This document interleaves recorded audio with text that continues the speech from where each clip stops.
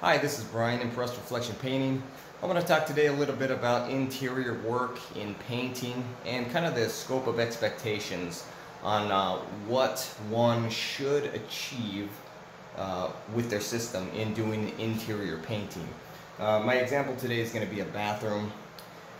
So in my system, I try to encompass a restoration approach. So basically I try to bring it back to what it should have looked like at the time of being built. What I mean by that is removal of anything that could get in the way or covers up any wall space. This little mount here, since it has a hole to mount it and hold it up, that in consideration can stay, but the wall surface around it can be painted if removed, just like light switch plates, plugs. So when things are removed, sometimes they'll leave little impressions.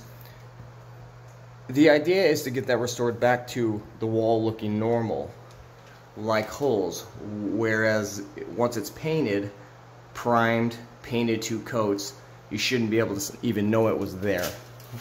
Now, one of the biggest things that I find in bathrooms is where counters meet. Walls. Here's a good example. You can see that channel, how it's just cracked, separated. That's pretty common with most countertops. Some are worse than others. This one is in fairly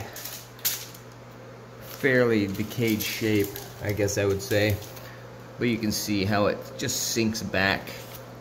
A little bit of cracking, but it's solid.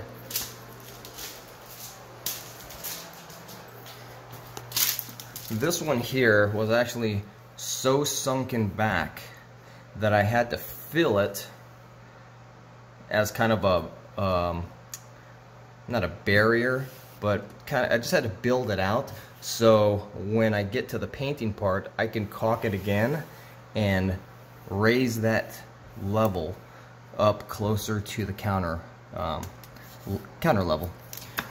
Same here. This was almost sunken behind this piece, so it was pointless to even have that. So I built it up, and I'll do a second layer here, and you can see that it ran the entire length of this tub. This part here was cracked, so I cut it out and removed it so I can have a new surface to work with. Top of the tub, it had a gap running along the back. So say water's building up on the wall, it's just going to run straight behind down that crack and start damaging your drywall. So that's basically restored.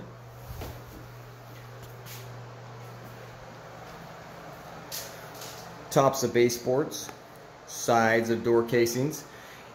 In the situation when baseboards are not getting painted completely and the homeowner's door jambs and doors are in fairly good condition, I still put it into the process to re-caulk all the sides of the door casings and all the tops of the baseboards and then repaint them.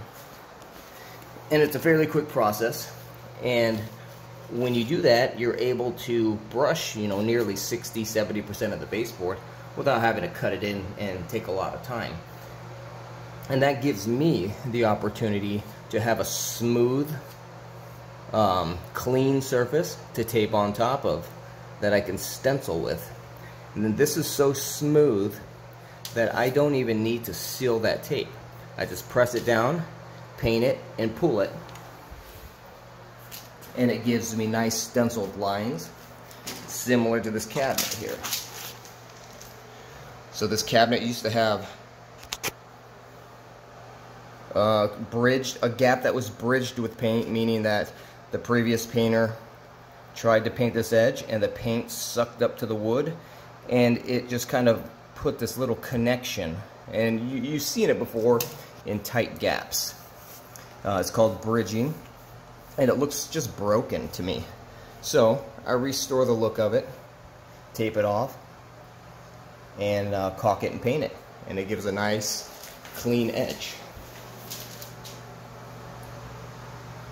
So all around, everything should be redone to look as crisp as possible, and all sealants should be redone to be restored back to the original finish, so to speak.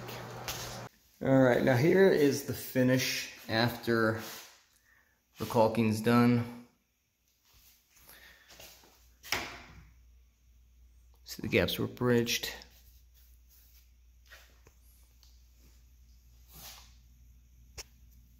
I used a razor and just cut those little tabs. You can see the deformation in the actual countertop, but it looks much better than what it was. And now it's not a big gap. You can see how far back that came away from the wall. But now it's almost flush and water won't run behind it now.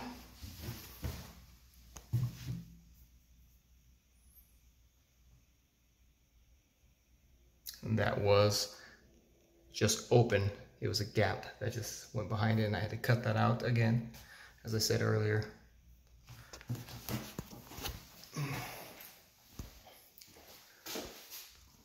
See, so the stenciling really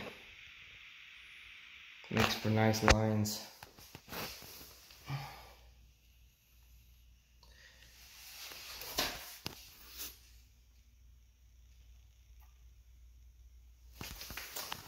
This one over here.